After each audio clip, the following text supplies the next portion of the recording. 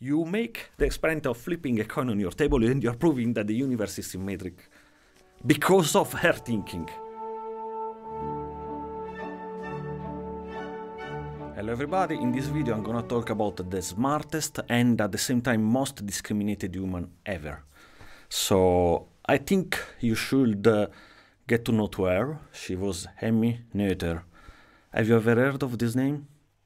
Maybe no. And if you didn't, you should absolutely get to know how amazing she was. And if you don't know her name and you ignore, you're discriminating this woman. Now, my way of paying respect to her is to try to teach you her amazing brain, what she was able to think. Because if I tell you the story of her life, she was from this city and then she moved in that city, I mean, yeah, fine, but if I manage to let you understand how deep, complex way of thinking she was able to create, let's say, such an amazing idea, then you will say, wow. And then, so I'm challenging myself to try to take one of the most complex ideas ever created by human brain and make it understandable for everybody. This is a big challenge for me, but maybe a big challenge also for you, so please try to keep attention. I will try not, of course, to make it too boring, in as simple words as possible. In order to understand our idea, first we need to understand very well two concepts. The symmetries, that probably you already know, and the complex numbers, that actually are not complex at all. I don't know why they use this name, they are simple. When you understand these two stuff, then we can go to our amazing idea. So symmetries are something we have in our mind. This, for example, we are more or less symmetric. Like this side should be the same to the other.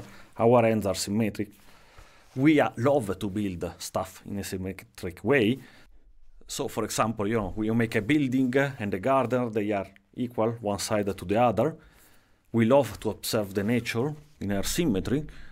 So, for example, this guy was taking photos of snowflakes and they entered in the history because we love them. So they're so beautiful, come on. But this is not the end of the story, so let's focus a bit more. So, here we have a triangle. There is a symmetry along the vertical axis, right? If you see, this side and the other side are the same. We have one axis of symmetry. We can take, of course, a square. Now, the square has an higher degree of symmetry because actually, yes, you can look at this side and say left and right are equal, but you can also look in this way, top and bottom are equal. But you can also look at them like in diagonal. There is as well symmetry, another axis of symmetry, but we can do more. We can point something here, make a rotation, and yeah, okay, and goes back to the origin. And another rotation, and goes back to the origin. So we need to understand that the triangle has a lower degree of symmetry than the square. And this is very important because, for example, if you make molecules, they have somehow the atoms like a triangle. The properties of the material will be different than if you have a molecules where the atoms are disposed on the corners, for example, of a square. And that's why actually we observe the snowflakes with this shape. Anyway, we can take another object, the circle. Now the circle, in principle, has infinite axis of symmetry, right? If you cut it in this way, one side and the other are the same. You can choose this direction, you can choose this direction. So, this specific object has a very high degree of symmetry. Actually, you can also point it here and rotate. Stays always the same if I'm able to move the paper in the proper way. This has what we call an infinite amount of symmetries, and we call it continuous group of symmetry. That's a long story, complex math. But the point is, when you have this kind of symmetries, or this one, we call it discrete. We can do fancy stuff, but we don't really need them for our next discussion. We need continuous symmetries, where you have an infinite amount of possibilities. Keep this in mind. So, symmetry is done. Well done. Now we have to look at the not so complex numbers.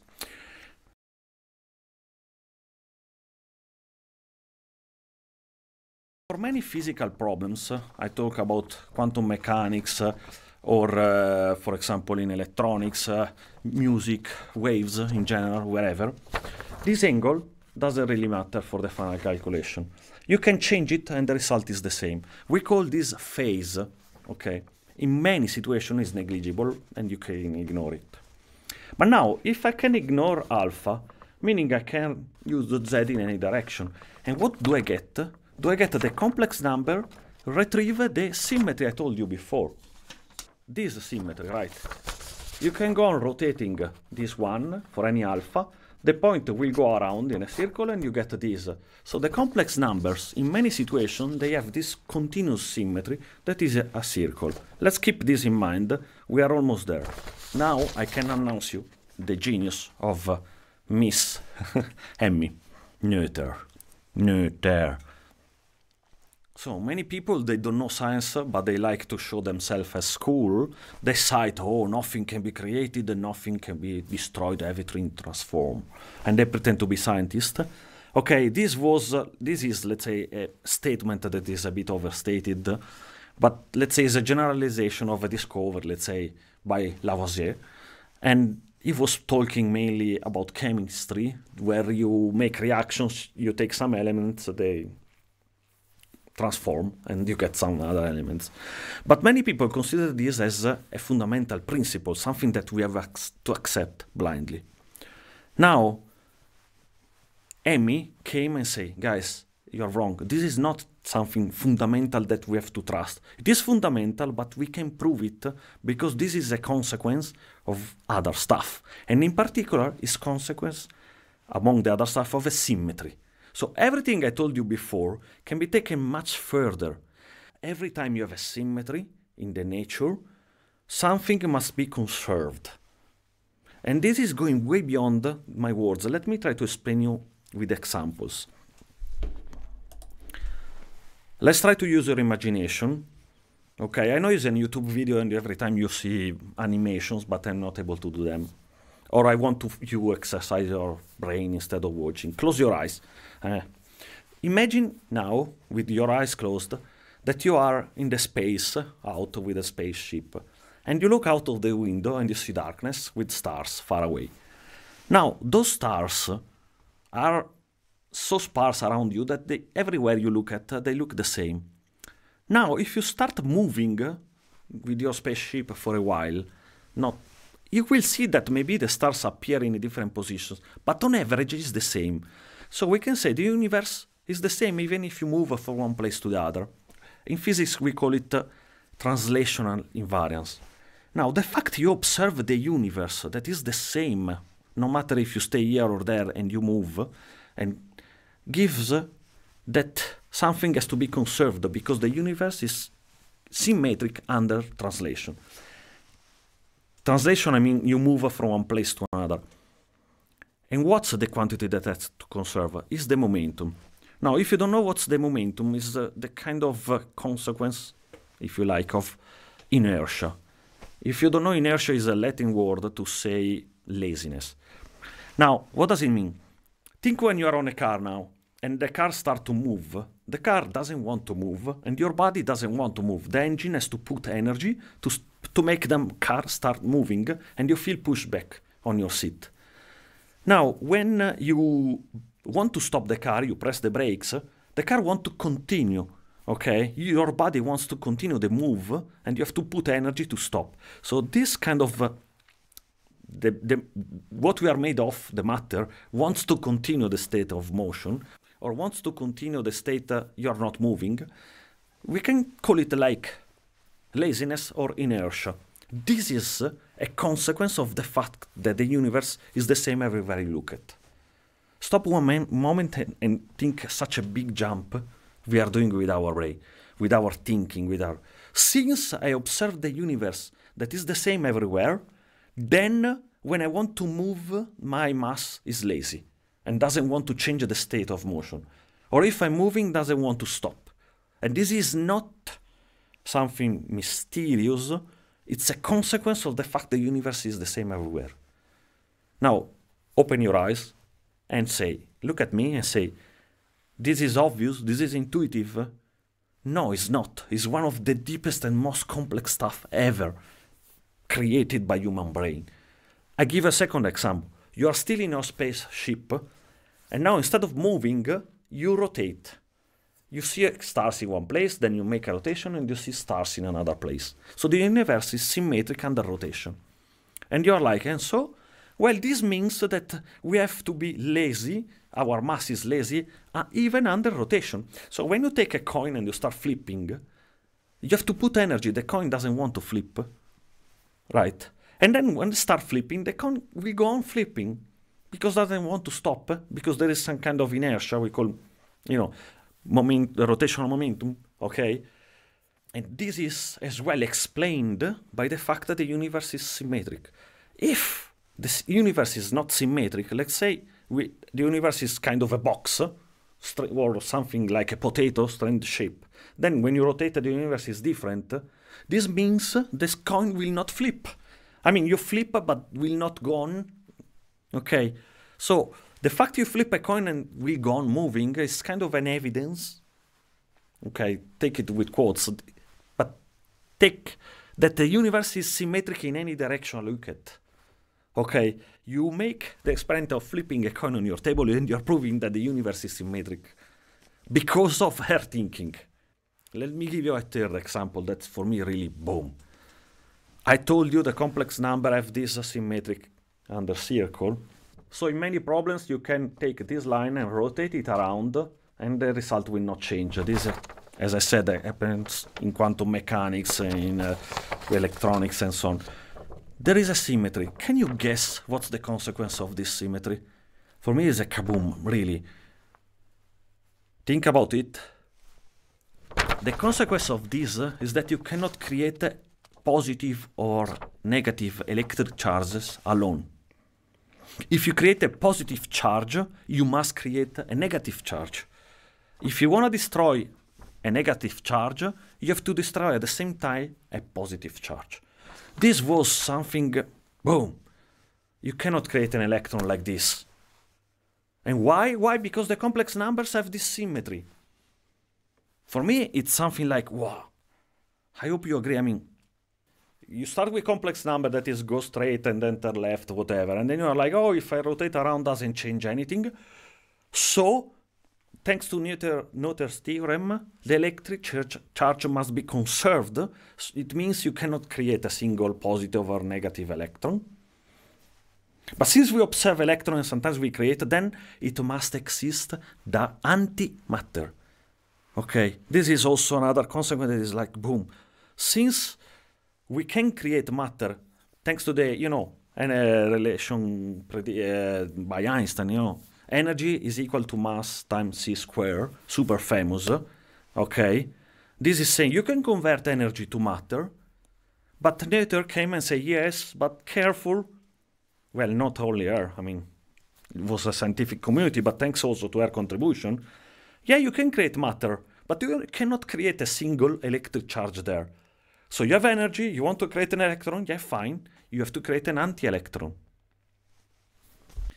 So here we can see a photo of one of the first experiments, very ancient, I don't know where exactly, but anyway, of the creation of an electron and a positive electron that we call positron. So basically, how do I explain it? From the top, you have a bunch of energy going down, okay? And since it's just energy, it's crossing, this is a special chamber where you can observe electric charges moving around. So you have, let's say, for example, a cosmic ray that is a bunch of energy that enter in the chamber. At some point, this, for various reasons, explodes, creating one electron, and the electron will move as a spiral in one sense, because we make also a magnetic field, I don't know, long story, anyway. But then you must create also an anti-electron. So you have energy, and now you have electron, anti-electron, they go and they rotate in this way, okay? You have a spiral because they lose energy, they slow down until they disappear, fine, forget them. So this is a consequence of the theorem by Emmy. Okay, that's, boom, one of the most deep ideas ever.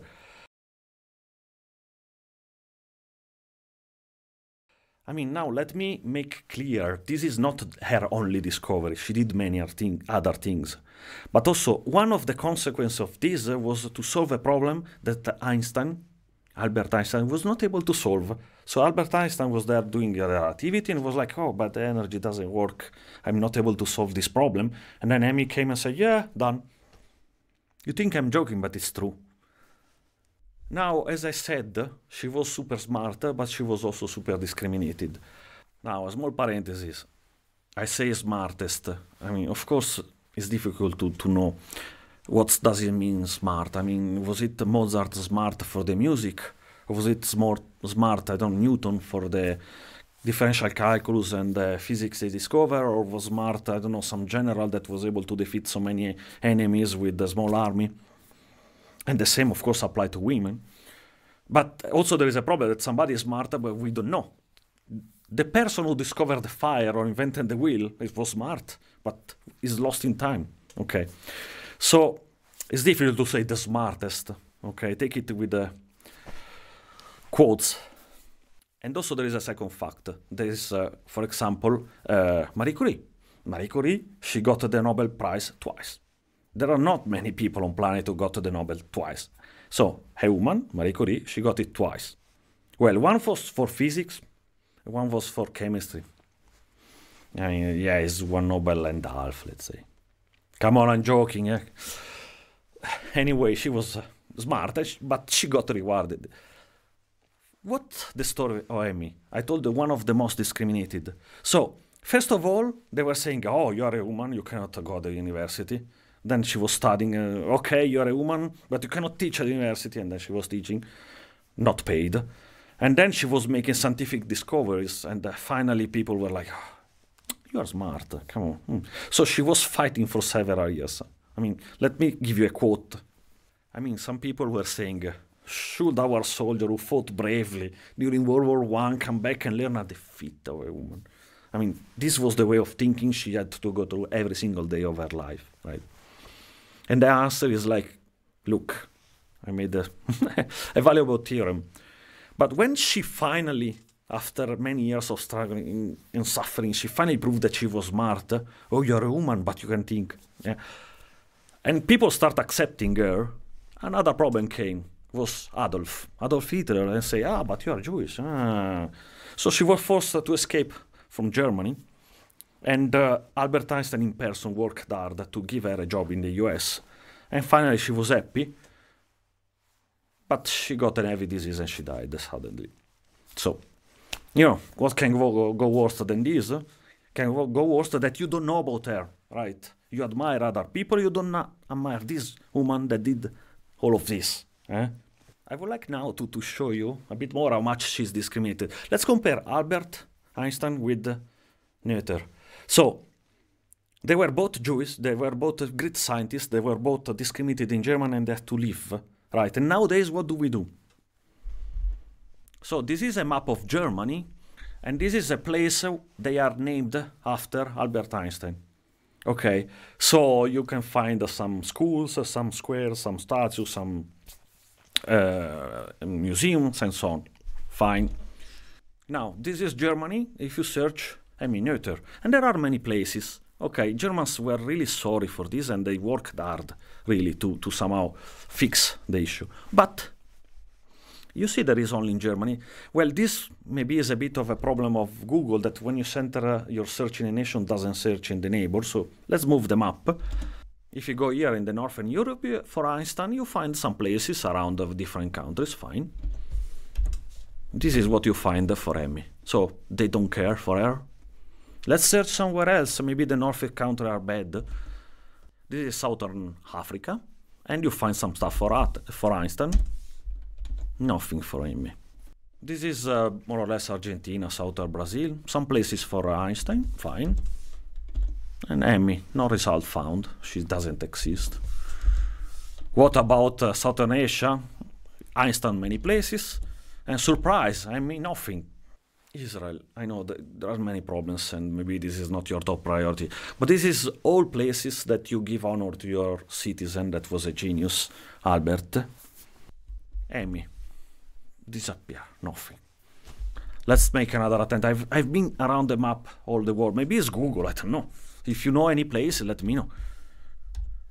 Okay, this is United States and Mexico and a bit of Canada, and you see there is places in name of Albert. And surprise, there is one place in Mexico. Let's zoom in. Wow, a village in the middle of nowhere. Accademia Matematica Emmy Noether. Wow, impressive. So, as far as I know, around the globe, only Mexico, out of Germany, has a place, an academic school for Emmy. So, you know, I've been searching this school. They have a page in Facebook. Let's look a bit, right? Their photo. So, you know, okay, it sounds like a place for kids, and they try to teach math, but it's actually on air, and why not? Come on. This symbol, let's look at it. This formula is a complex way to say the derivative of on time of this quantity is 0. So this is a mathematical way to say this is constant, doesn't change over time. What is constant? Well, something that is falling from symmetry. Let me avoid all the complex math. But you see here there is E equal to mc squared. That's Einstein, but she contributed to this. So this school is teaching to you, even if they are in Mexico. And then if you scroll to the photos, look this classroom.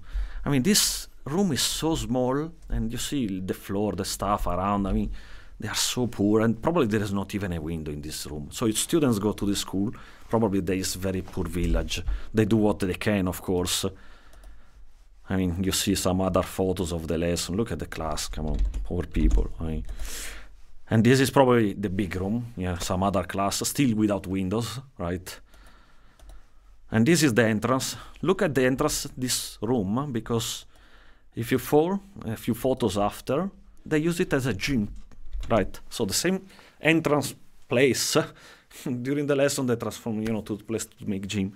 Now, what's the message of this school? I mean, for me, it's really, even if you are poor, even if you are a small village in the middle of nowhere, you can do something to change the world. So they are the only one out of Germany that they honor this lady, and they try probably in difficult situations to teach kids, but to teach to you now. Okay?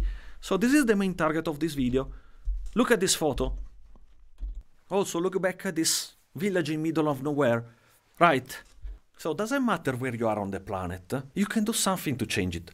What can you do? You can go to the city council of your tiny village and tell to the mayor, okay, let's change the name of this road that goes to nowhere and honor Emmy Noether. Okay? Somebody one day will search on the map and find your village. And for 5 minutes you are famous around the planet, but in the long term, people will start remembering her name. You might be living in a big city, and you can still ask your city council to make a statue for her, or the theater to give, or the school, the university, the library, some museum, right? Change your name, and, well, maybe it's already named to somebody important, but, I mean, they will build a new museum at some point. And you, wherever you are on the planet, you could, okay? You can help to improve the memory of this great woman, because currently she's still discriminated. After all she went through, she did amazing discoveries. I mean, the coin goes around, so the universe is symmetric, is sphere something. Or the universe is symmetric, so then the coin has to go around. Such a deep, complex, great admiration for Emmy Noether. By the way, I spent time to learn Noether. Noether. So, Noether. And you have to end the word like you want to say R, Noether, but you have to stop speaking exactly on the R. So, Noether, Noether, Noether, Noether, Noether, Noether, Emmy Noether, Emmy Noether.